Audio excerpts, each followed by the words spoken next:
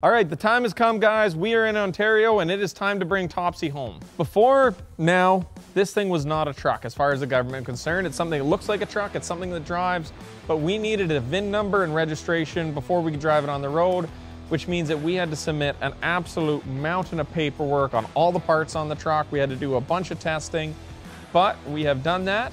The government has given us a VIN number and registration, which means that we have officially made a truck that can be driven on the road legally. And that is a huge, exciting step. It means that Edison Motors is now officially a truck manufacturer. We now have registration. I could take that registration and I could sell that to somebody and they could drive it on the road, which means that yes, we are now a manufacturer that can sell the truck, and that is a huge, exciting step. Okay, so you guys know the problems we had shipping that headache rack that's on the back of Topsy when we were shipping it out of Flowdraulic. And we gave it to a company that then gave it away to another company that then lost it and broke down and didn't say it's just a nightmare. We made sure to go with nothing but professional companies for shipping Edison stuff, and this is an example of a company that when we talk to them, these are the kind of guys we want shipping the trucks, and it's because we got drivers like Stephan that work for it, that they bring that professionalism into moving the product that we can actually trust. When you're dealing with companies, it's all about the image of what that company is. Like the truck comes in here, it's a professional looking truck, it's good looking iron, comes over, Stephan, first thing you notice, like he comes over, bowline on the t-shirt, company clothes, well dressed. It makes such a big difference. The industry has an image problem sometimes, and you don't know who you're getting. And like, I don't like brokering loads out, because now that we learned that even though we reviewed the company seemed okay, they just gave it to somebody else. This is one of those ones where like, hey, that's not gonna happen. I wanna know that the driver's gonna be a good driver, because we're trusting $1 million of research and development on the back of this truck. I want to know who's driving it. For me as a driver in a small company, we actually talk to the shop. We talk to the maintenance guy and they listen to us. I'm really treated as a person, as an individual, and not as a number. It's just, yeah.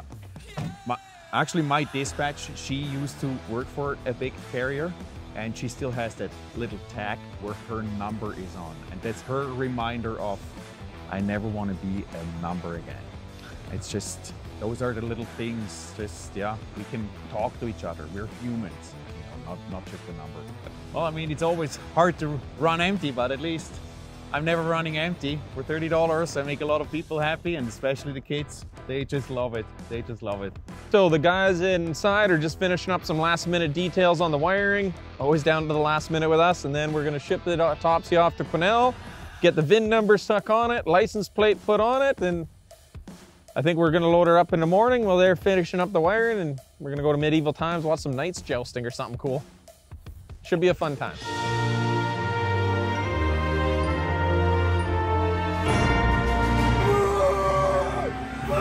Kill them all! Yeah!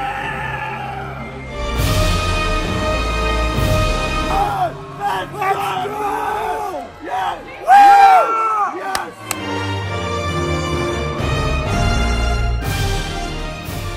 Our wiring harness on this truck used to look like this.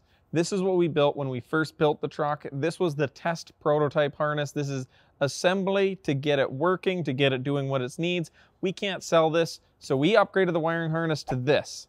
This is similar to what you find on like a Tiger Cat skidder, a piece of heavy equipment. It's a service panel that's easy to work on. And more importantly, this newer version of it, we can actually produce and manufacture at scale. We can send it off to a wiring harness manufacturer that can pre-build this, let us ready to go. That's how you scale production.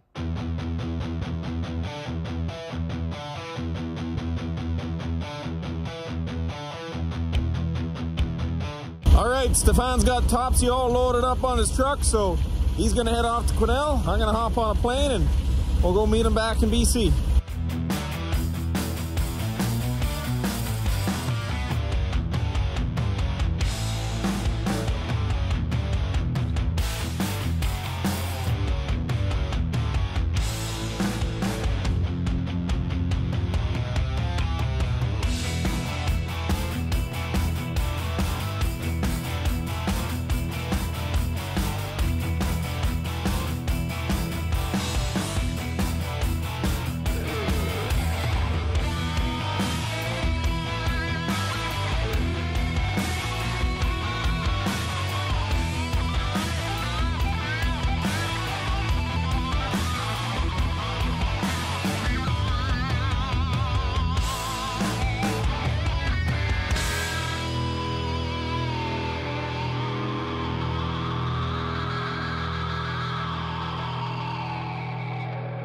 All right, we just got Topsy dropped off at Clauson Equipment here in Quesnel. So next thing is we're gonna go through, put the VIN number on it. We're gonna go get its MVI, with motor vehicle inspection. And once we do that, we can put the license plate on it and we can go driving. As soon as we fix that wiring issue still. We still think we have fried the TCU, the traction control unit, which we got to put it on a new traction control unit. Unfortunately, we got to do that before we put the decal on, but we are so close. It's back in BC. It feels great. So how was it hauling Topsy? Well, I had definitely a lot of attention down the road. I heard it several times on the radio. Hey, that's Topsy, and nice to see it in person. And everywhere we park, people come over, had a look. Sending out some heads too. They were super excited about that. So yeah, no, it was a really cool journey, and I enjoyed every mile of it. Yeah.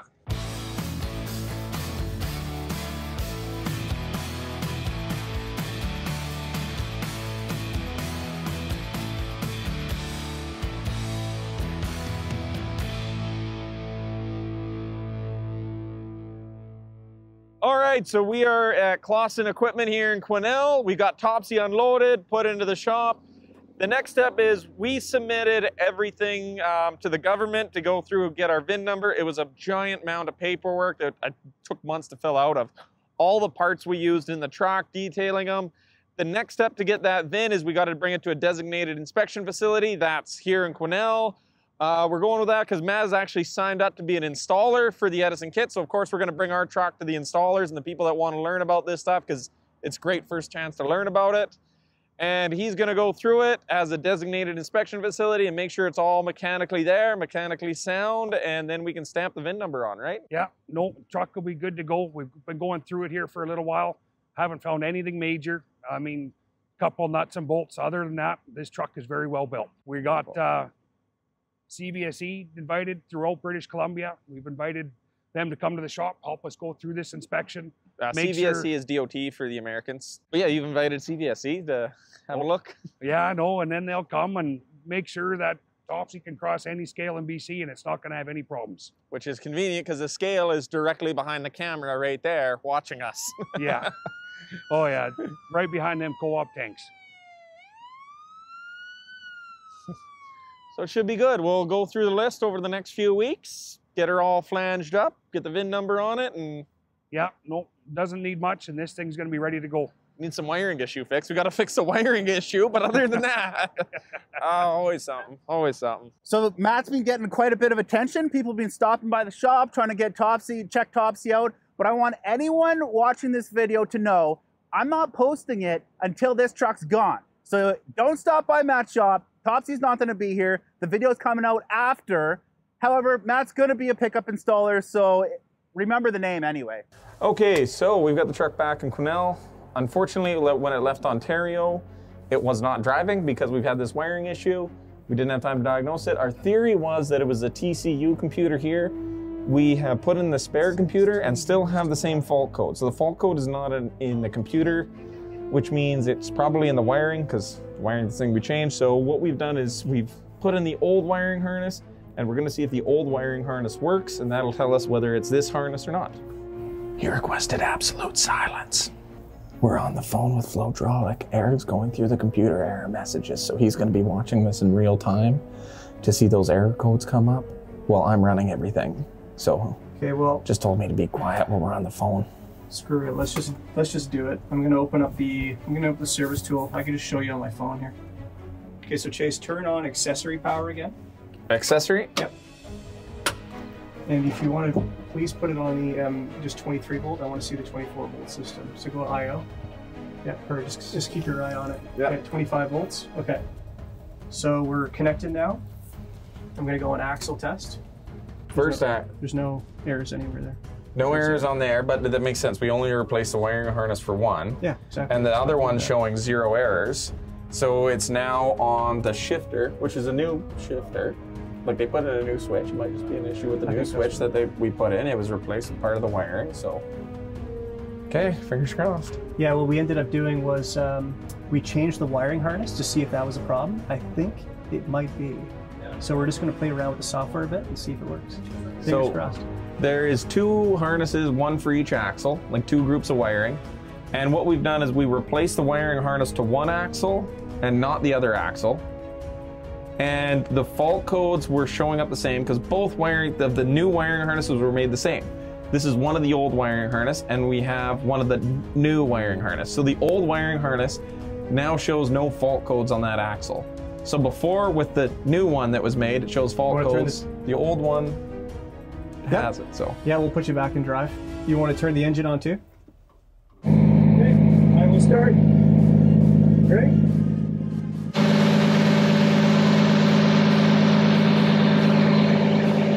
Yeah, we're spinning, spinning. All right, we are getting really, really close. So we've got the motor spinning. So as we know, the wiring harness is only going to one axle. Hey! Perfect. It's the wiring. We got her. Yeah, so we ended up giving the truck to Flowdraulic to work on for a few months. Really stoked about it because they took this wiring that was pretty good. It worked, right? So the axles were spinning, but it wasn't done the best way possible. So with their work, they ended up using terminal blocks in a really nice system. And, you know, it looked pretty, but when we hopped in the truck back in Ontario to pick it up, it didn't work. So we spent the last couple weeks just troubleshooting, and thankfully we finally got it working tonight. It was weird. We thought it was a computer that might have blown because the wiring we thought was okay based on pinouts, but, you know, they told us it was the computer, so I ended up getting a computer to test. That wasn't the problem, so it had to be the wiring. So we ended up testing that today, and thankfully we did find the issue. It was the wiring all along. So now for the next couple of days, I'll be rewiring the truck, and we'll get her working again. Yeah, so we're back here today working on the truck, trying to figure out some wiring issues. I got Brian here from Flowdraulic and Len, and so we got the dream team here. And I think we just found a few issues that we could solve today. A big one is we might have crossed wires because connectors are the same, and then we could just do beep tests to confirm that. But I think we'll fix the truck today, which is really exciting. You know, I've only been here for 5 minutes, so fingers crossed.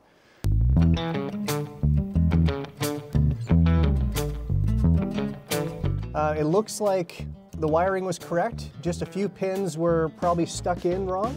So it looks like everything's working now. I fixed axle 2, now I'm trying to fix axle 3. I fixed it. Axle 3 is online. I'm gonna turn it off, and then I'll do through the sequence, and we'll see if we get both axles turning at the same time with the diesel engine. Yeah, so we had a major breakthrough today. It's crazy, but we just literally took connectors out, forced cables into them, put them back in, and now the truck works. All the wiring is fixed. So we now have a working computer for the transmission. Yeah, it was basically one pin in one of the connectors for the +1 control system. It just wasn't quite engaged in the connector, so just gave her a little push, got her into place, and now it all works.